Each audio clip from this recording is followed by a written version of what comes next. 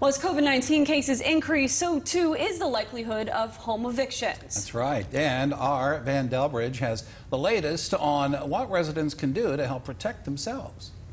With nearly 3 million reported COVID-19 cases nationwide, unemployment rates are rising too.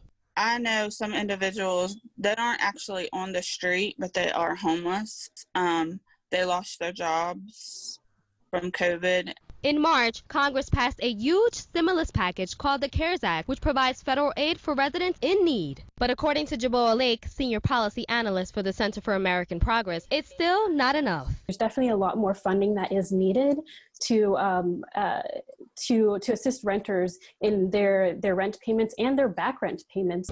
Right now, there's a ban protecting against eviction. In 2 weeks, that protection goes away, but local help is available.